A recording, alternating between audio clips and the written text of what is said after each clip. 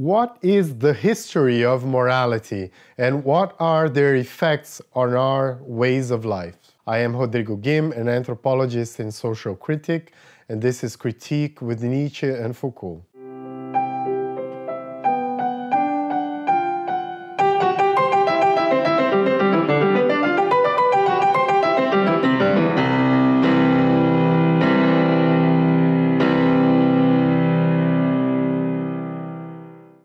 On the Genealogy of Morals is a book published in 1887 by the German philosopher Friedrich Nietzsche. It consists of a preface and 3 related essays that expand and follow through on concepts Nietzsche sketched out in his previous book, Beyond Good and Evil. Today I will start this series of 4 videos about the Genealogy of Morals. 1 preface video, this one we're doing today, and 3 more videos, each one on each essay of the book. In the preface, Nietzsche tells how this question of the origin of morality has been part of his concerns since the age of 13. And at that time, he decided to make God the father of all evil. Over time, he learned to separate theological prejudice from moral prejudice, and according to him, citation, I ceased looking for the origin of evil behind the world. End of citation. In the preface, Nietzsche tells how he decided that a critique of moral values was needed and that the value of these values themselves must be called into question. His questions now turned to citation. Under what conditions did man devise these value judgments, good and evil? And what value do they themselves possess? Have they hitherto hindered or furthered human prosperity?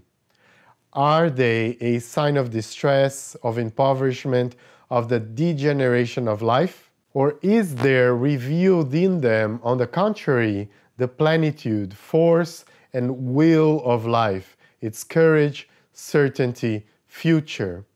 End of citation. Note that in asking about the value of good and evil values, Nietzsche's question is related to the practice, the life of those values, what they affirm or negate, that is, the way of life that experiences these values. Good and evil not as falling from heaven, values falling from above, but as relations between lives, between forces and the will to life. For Nietzsche, it is humans who are creators of values within their historical and cultural contingencies always, but for Nietzsche, there is no impartial subject of the judgment of values.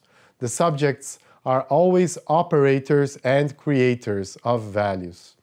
That is why Nietzsche says he's doing a history of moral values. He shows how many philosophers, such as Schopenhauer, for example, started from a kind of value held to be universal in judging all values. The value of altruism, a non-egoistic value, the instincts of piety, self-denial, self-sacrifice, which Schopenhauer, among others, had placed as universal values, became a value in itself with time, and, says Nietzsche, on this basis, Schopenhauer says no to life and no to himself.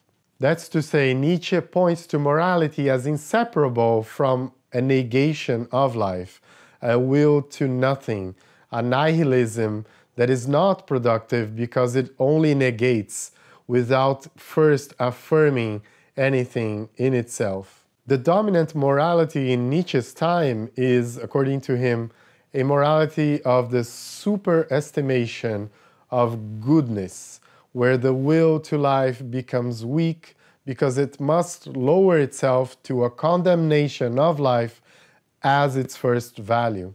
The good man, as having more value than the bad man or evil man, is nothing more than a prejudice. Citation. One has taken the value of these values as given, as factual, as beyond all question. One has hitherto never doubted or hesitated in the slightest degree in supposing the good man to be of greater value than the evil man, of greater value in the sense of furthering the advancement and prosperity of man in general, the future of man included.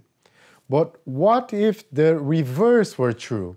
What if a symptom of regression were inherent in the good, likewise a danger, a seduction, a poison, a narcotic, through which the present was possibly living at the expense of the future? Perhaps more comfortably, less dangerously, but at the same time in a meaner style, more basely, so that precisely morality would be to blame if the highest power and splendor actually possible to the type man was never in fact attained, so that precisely morality was the danger of dangers? End of citation. Nietzsche ends the preface by showing that there is no condemnation of morality in itself, because that would be a moral judgment. He wants to come to a gay science of morality, to a point where he can rejoice in knowing the workings of morality in a serious and profound way, but always from a big yes to life at first. To achieve this, however, it's necessary to ruminate on the ideas that he brings.